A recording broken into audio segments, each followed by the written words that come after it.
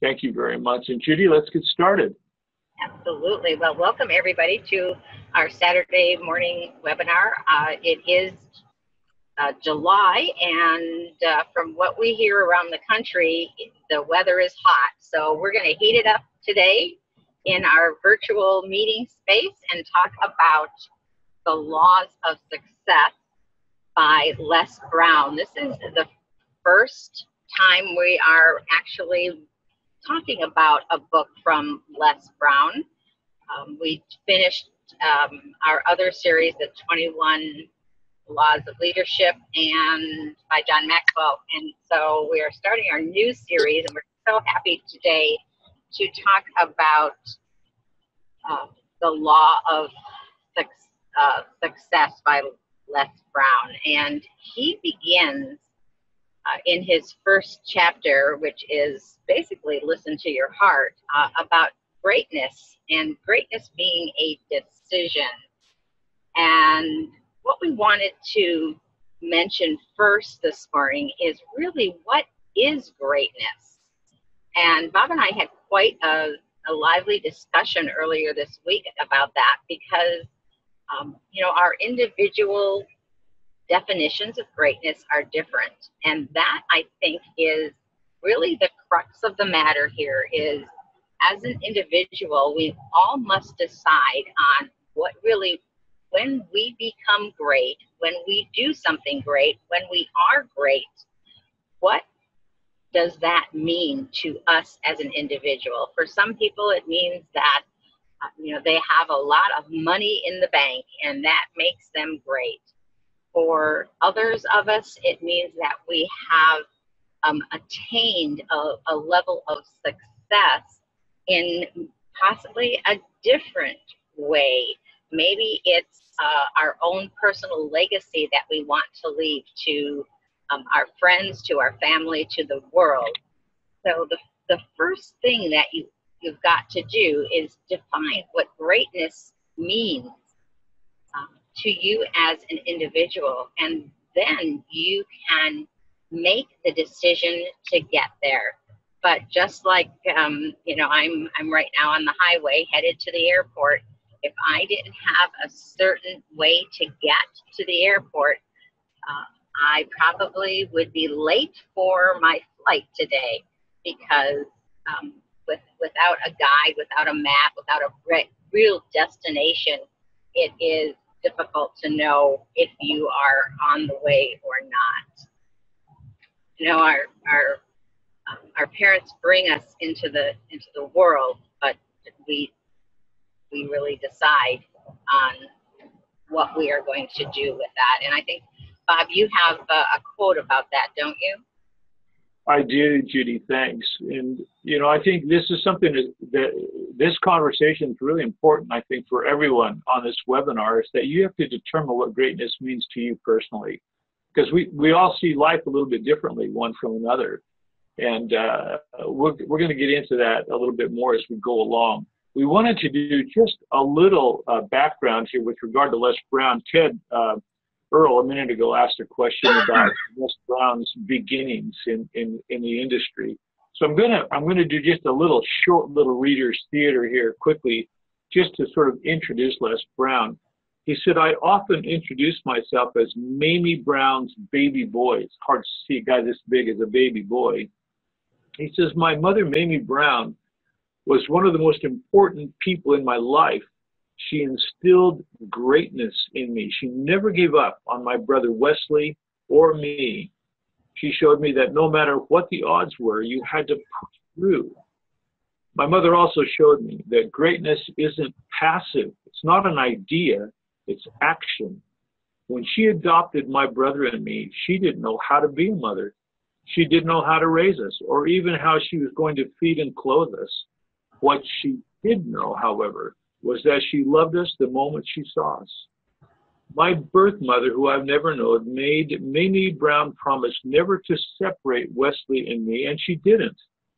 I grew up with a lot of resentment towards my mother, but I released that burden when I read a quote by Khalil Gibran, and this is what Judy was just referencing. He said, 'Our parents bring us into the world. But in the end, we are responsible for what we become. And of course, what this means is that you got to be your own person. It isn't the person who gave you birth who determines who you are. It's who you become. It's that, quite frankly, has been one of my mottos my entire adult life, is that we are what we become. We have an opportunity while we're here on planet Earth to become whoever we want to become. And that's always been really, really important to me. It's a principle I've taught to my children. It's a decision. Greatness is a decision. You decide what your limits are. You decide your level of success. It's extremely important to remember that. We don't all go through life hoping, wishing, praying that we could become millionaires. For some of us, that's never even come into the picture. For me, for example, I've never given a rip about getting rich. It just isn't in my DNA. I don't care about it. I never have cared about it. But, that's me. So greatness to me isn't about how much financial success you have. But you individually are responsible for the time that you spend here on planet Earth. If you don't succeed, there's nobody to blame but yourself. No one for us to blame but ourselves. Where we are right now isn't the fault of your parents, not the fault of your teachers. It's not the fault of your community. You're where you are right now because of choices that you've made. And I think that's just how it is. But in life, more than anything else, we need hope. I think that's extremely important, that we need hope as we move forward, and we need to have a spirit of perseverance in order to go forward. So, Judy, I wanted to move to this next slide. Listen to your heart. Judy, if you wouldn't mind, I'd love to hear your thoughts with regard to listen to your heart. Thanks, Bob. And this seems kind of against what we are taught, because things have to add up mathematically and scientifically, and the column wise, how many things are for something and how many things are against something, and if there's more against, you don't do it, and vice versa.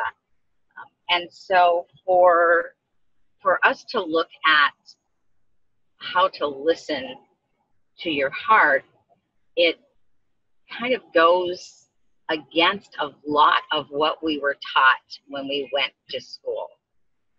This is actually a picture of my daughter and my granddaughter. And, she's listening to my granddaughter's heart, and my granddaughter is absolutely full of joy and wonderment, which she always is. But to me, this is a great story of listening to your heart. My daughter is married. She has 3 children.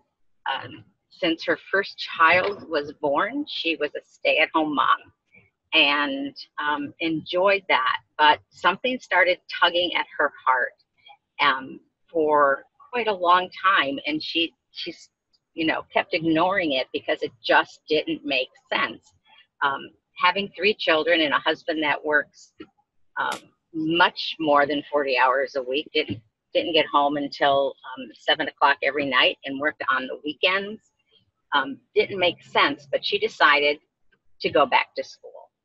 And she did not have any college at all behind her belt, but she decided to go back to school, and she wanted to become a nurse. And so 4 years ago, that's what she did. And she took an accelerated course, which meant a lot of online and face-to-face studying, many, many hours. But she listened to her heart, and on the 10th of May, she graduated from college with a degree in health sciences and as an RN. And did it make sense 4 years ago for her to do it? Absolutely not. But she listened to her heart, and that's the future that she is bringing to her family. Not only her hard work, but helping other people and moving forward in her life. So what makes sense is not always the right thing. It's what your heart is saying, and sometimes it means a lot of sacrifice, a lot of hard work, a lot of long hours, but sometimes it's just the right thing. Judy, thank you for sharing that picture too. I didn't realize that was your daughter and granddaughter. They're lovely people. That's great.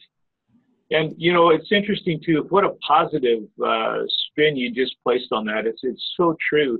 We were just dealing with someone who's going through a very difficult time in their life with a husband who's just a jerk, frankly.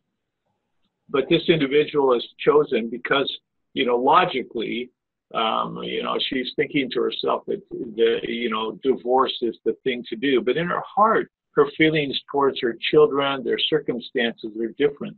And so instead of listening to the counsel that other people are saying, which is get rid of this guy, she's thinking differently and she's following her heart. So it spins in so many different directions. To listen to your heart, pay attention to what you really feel inside of you, and it will pay big dividends. Years ago, I took an enormous cut in wage to take a different job. This was a long time ago. I more than cut my income in half in order to take a different job in a different state. Logically, it didn't make any sense at all. But in the long run, because we paid attention and did what we felt spiritually inclined to do, it paid huge dividends. Listen, all of us, to our hearts. You have to come to that point where you ask, well, am I in control of my life? I think this is a really, really important subject. And I think, for everyone that's on the webinar this morning, take a moment here. Think about this. Am I in control of my life?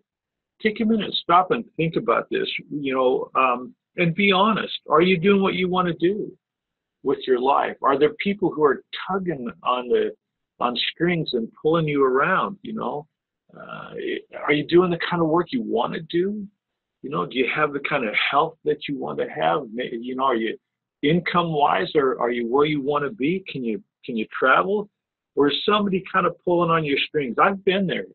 I've been in positions in my lifetime where other people really were in control of my life, and I didn't like it. There are times when you don't have any choice, really, if you will, for a while.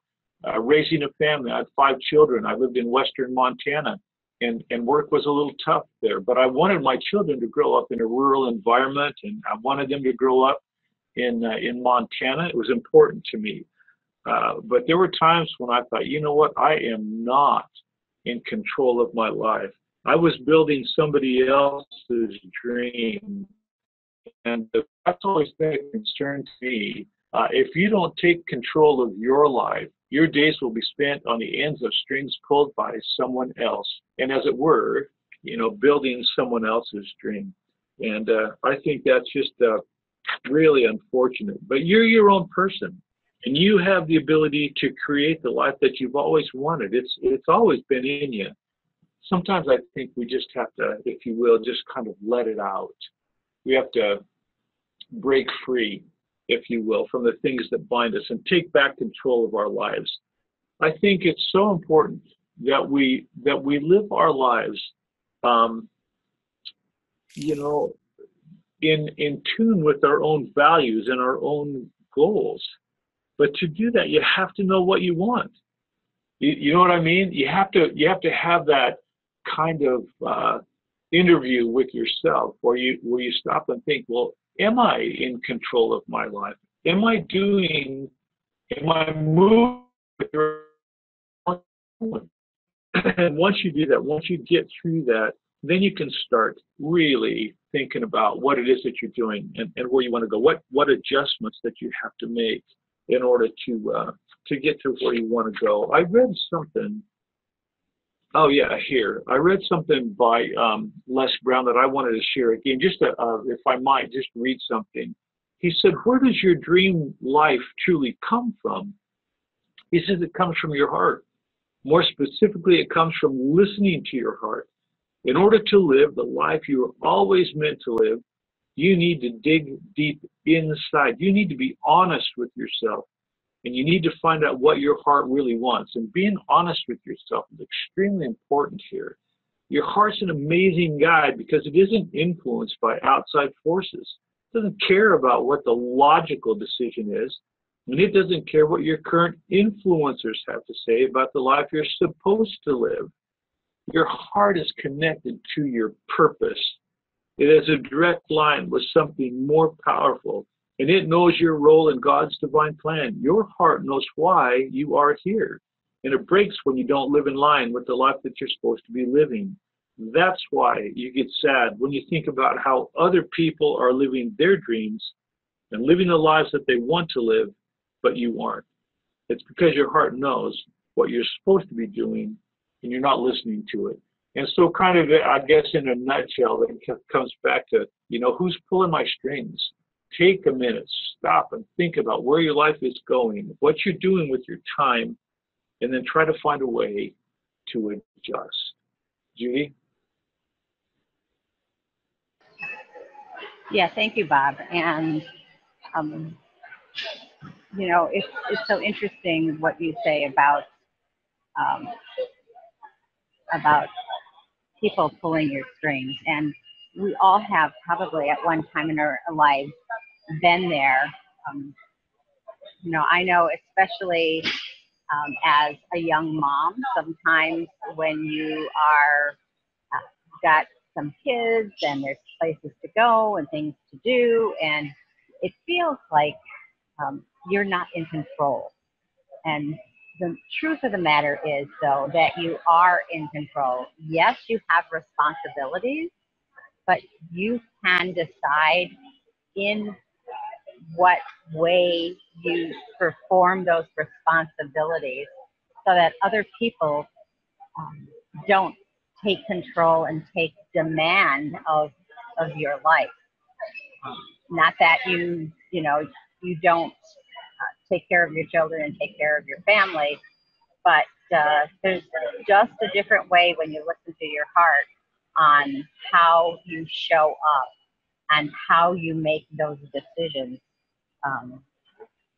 in a regular way. We had a 21-day challenge call for several years, and those 21-day challenge calls, we developed a method to look at where we wanted to improve ourselves on a daily basis, how to actively change habits or create new habits so that we became better persons. And we really looked at what we really wanted in our lives. And we came up with these 5 things to really be able to segregate and look at individually and then put together as a whole. So, where is your faith? Whether that's, believing in a God or a spirit, we all have faith. We all believe in something that's unknown, even if it's within inside of us. Where is your faith? Where are you, and how are you growing in your faith? Where are you with your family? Are they pulling your string, or is there a way for you to take control and take responsibility? And where are you in fitness? And when we talk about fitness, we talk about all health, not just physical fitness, but mental fitness and our physical bodies and what we're doing with that. And of course, we're so blessed here at Synergy Worldwide because that health part is really what we are about. So we can focus on that a lot, but make sure you focus on yourself when it goes to your fitness and your finances. And to me, this doesn't mean how much money you have. It really means what you feel about money, how it is pulling your strings, so to speak, or if you have control over your income and your expenditures to make sure that your expenditures don't outweigh your income. Sorry, I'm probably pretty loud. Yeah, it's all right, Judy. It's all right. I'll go ahead and take over here for a minute. You know, Judy's trying to get onto a flight, so she's dealing with some crowds and walking around trying to talk on the phone and be on this webinar all at the same time. But I love this slide. I think it's really important for us as we stop and think about listening to our heart. What do we really want? What do you want as an individual? You know, we did this 21-day challenge call for a number of years, and it was wonderful. Judy led that call every Tuesday morning. And we talked about these things. We set goals. We created these little categories of things that we wanted to improve on in our lives. And we were very specific. For example, under faith, you know, it had to do with prayer or reading scripture or, you know, finding good books to read or whatever it was.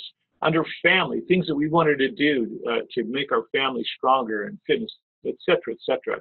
And I know that as I looked at my 21-day challenge categories and what I was doing with myself, I had more struggle trying to figure out what it was I wanted to do financially than anything else, because somehow I'm just not hardwired to want to make a lot of money.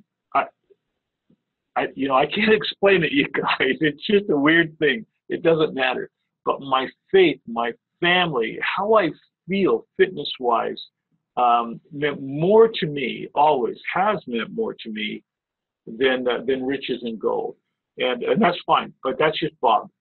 But in other words, when we look at, you know, when we listen to our heart, what is it that we really want to do in life? We need to focus on these kinds of things, kind of getting in touch with our own heart. There's a get into there is right. Judy put slide up, and I thought it was really cool to get in touch with your own heart.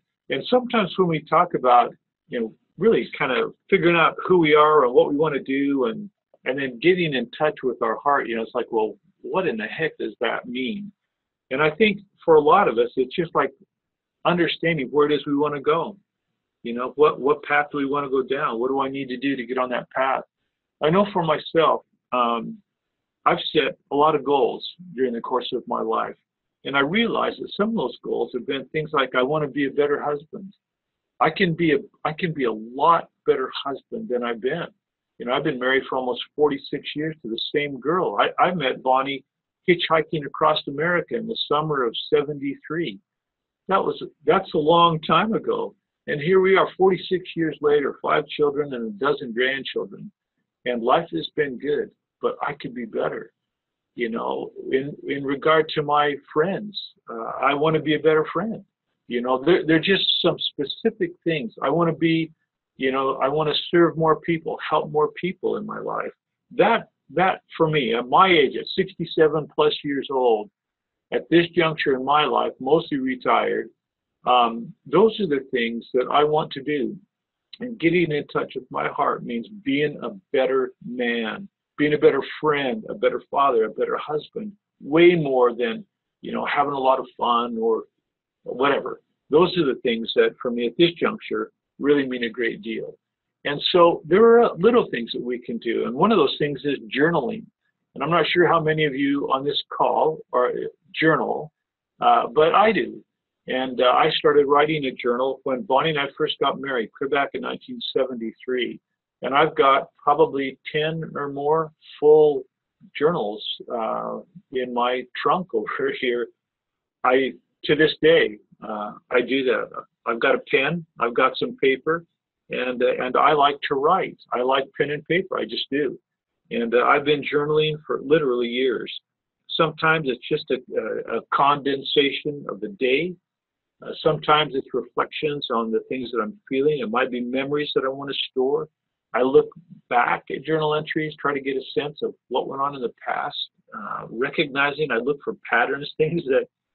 But journaling allows me to find a quiet place, and I think that's something that's extremely important to all of us.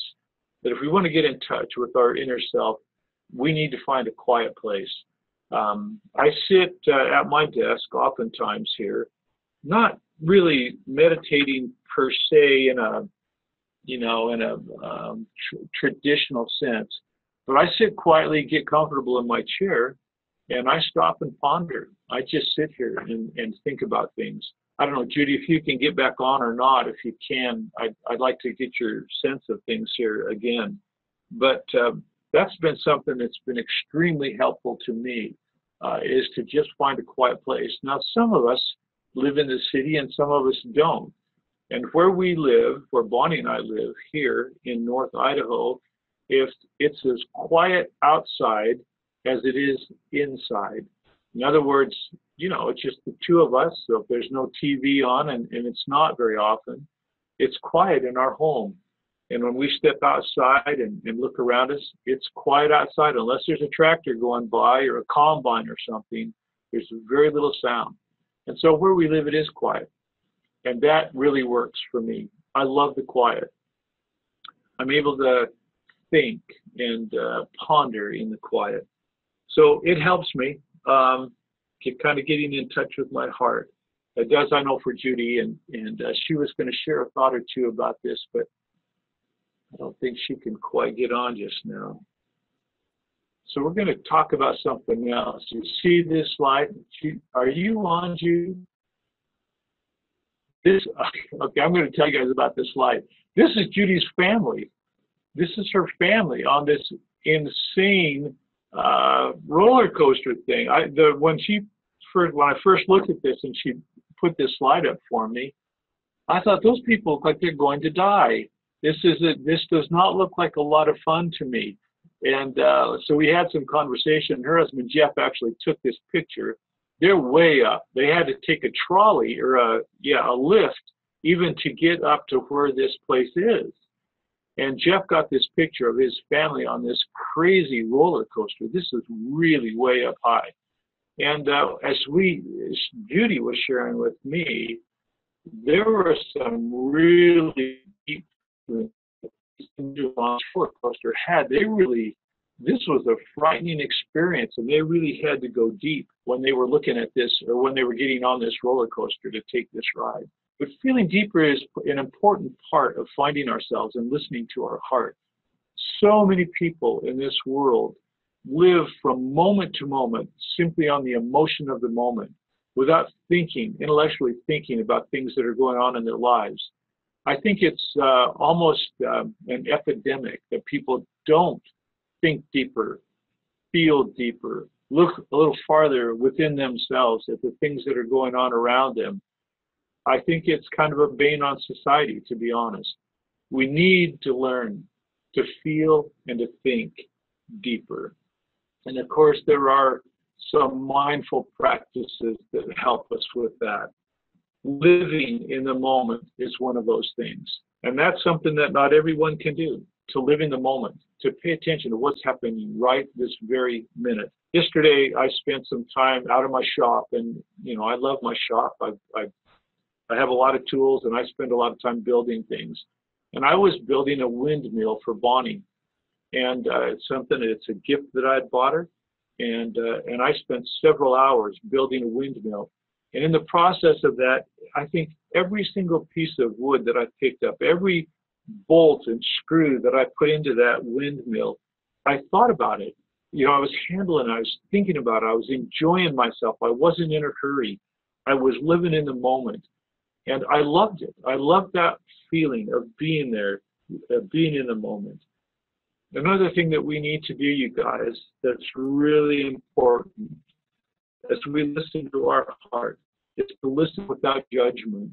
And that can be a very difficult thing for us. I know we have to make a certain amount of judgment in this life just to stay alive and to be saved. But we can listen without judgment. There's a diversity in life. We need to be mindful of that. We need to be our own person. And I think this is hugely significant. Just be yourself. And become more comfortable with silence. That's been important to me. The older I've gotten, the more important quiet and silence has meant to me. I guess at the end of the day, the one thing that Les Brown has tried to teach me anyway in this particular book is that my heart will take over from there. Your heart will take over from there. So just looking back with regard to this whole idea of listening to your heart, it's about contemplating and thinking and paying attention and listening. And I don't know if she's still on. I kind of don't think she is. She's at an airport. So at this juncture, anyway, guys, we'll open this up. Do you have any questions or thoughts you want to share? So, Bob, I have a question for you. Having not read Les Brown's book, so are we? Is this a summary of the book that you gave today, or are we going to be going through some, like you did with the 21 Laws of Irrefutable Leadership, some segmented sections from the book?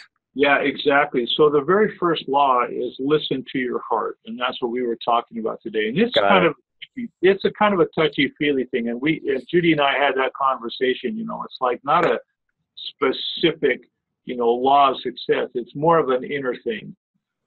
But we go with the leveraging your gifts and your talents and letting go of your fears and, finding team members, that kind of a thing. Lift your mind up with self-development, leaving negativity and toxins behind. This different kinds of things like that as we go forward.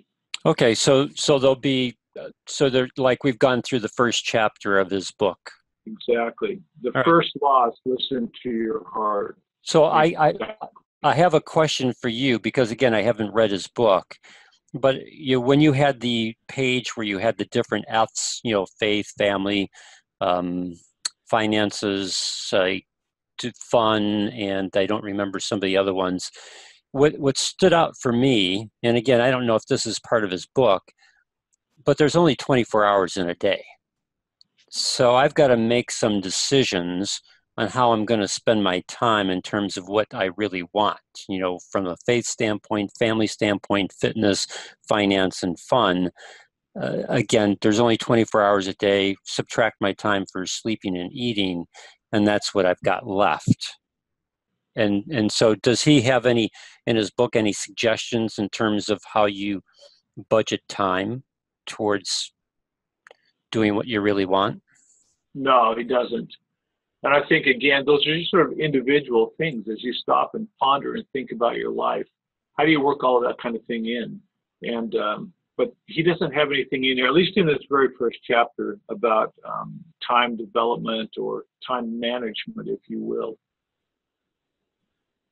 Okay, thanks. Yeah, but it's a really good question, because you're right. The time is limited. Yeah, it just is.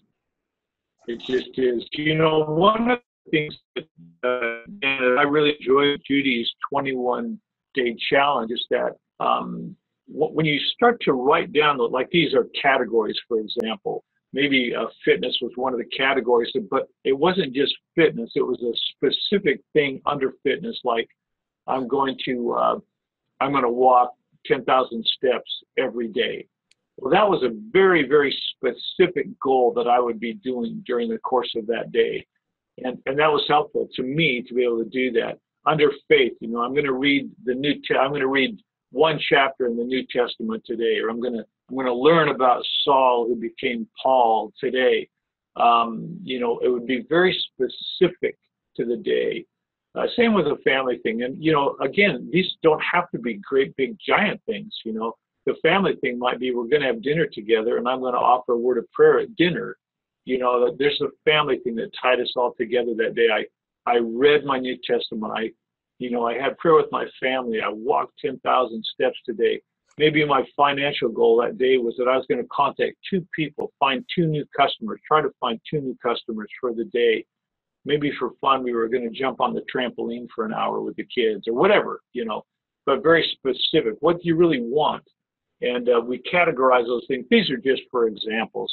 Faith, family, fitness, finance, fun. They're just examples that Judy and I put together. These weren't necessarily Les Brown's example. So Bob, I have as you were talking, as I was looking at the slide and listening to you talk, I don't know where other people are with regards to their belief in Christ and that, but the observation that I'm thinking is that when we get to heaven, well, we don't have to worry about faith. We won't have to worry about family. We certainly won't have to worry about fitness because we'll have bodies that will never wear out or ever be sick. and we won't have to worry about finances. So the only thing that we'll be doing is having fun, and we'll be having fun for all eternity. Yeah, I love it. I love that. You just made Bonnie laugh too. Thank you, Dan. That's You're welcome. A lovely thought. A lovely thought. Any other questions or thoughts, you guys, while we've got you on the webinar? Hello, good morning again, Dan. And Bob, it's Donald. I want to thank you for highlighting this book, using this book. I haven't read it myself yet, but Les Brown, he has been one of my mentors, so to speak.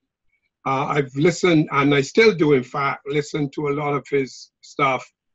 And this book has been has made me very reflective of my life and stuff like that. And I'm naturally going to be sure to get this book because what it has done is put me back, based on what you've shared this morning, put me back in time in my my life, my family, having made some decisions to leave Barbados 40 years ago.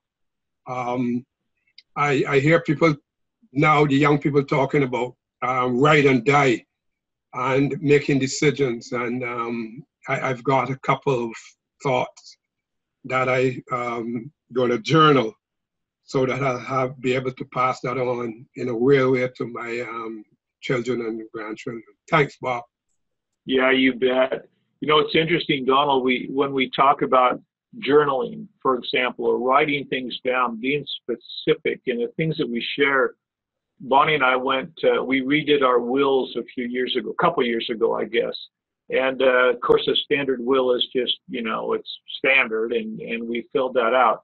But then I typed up I can't remember, like a 6-page addendum to my will.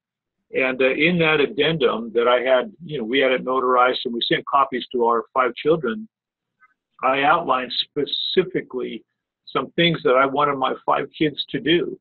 And each of them individually, I gave them individual responsibilities upon our deaths to take care of certain things. We have some assets and a farm and things that go along with the farm, and equipment and vehicles and things of that nature. And so I broke that down and I sent that to my kids, and they all read what their responsibility was specifically. And it meant a great deal to them. All of my kids, all 5 of them, wrote back or called back and said, "Dad, thank you for that. And yes, I'll take care of that. You can count on me." And it was a wonderful thing. And, being specific in our journaling and writing down those kinds of things for our posterity are very valuable. And thanks, hi, guys. It's Judy. I'm back. The TSA confiscated my phone, so I couldn't answer you. So thanks for filling in, Bob. I appreciate you taking control. Oh, yeah, absolutely, Judy. How are you doing? You made it through TSA, did you? Yeah, I always have problems because I have my MAX pulse, which is, the cardiovascular medical device, and it always gets tagged. And unfortunately, it was in the same bag as my phone. So I couldn't answer you. I could hear you guys, but I couldn't answer you because I was on mute. That's all right. It's not a problem. Thanks, Judy. Any other thoughts you got before we close for the day? I'm glad that Judy, or we stayed on so that Judy could be back to join us at the end. Yeah, me too. Me too. We love you, Judy. You're the best. Good luck in your travels, Denver and Dallas. Thank you. I'm spreading the word about Priority 9 Plus. So hopefully there will be a lot of great ears and wonderful hearts. Yeah, perfect. Okay, guys. Thank you all so much. And Dan, thanks for doing the recording. Appreciate your thoughts, and we'll talk to you all again before you know it. Bye-bye.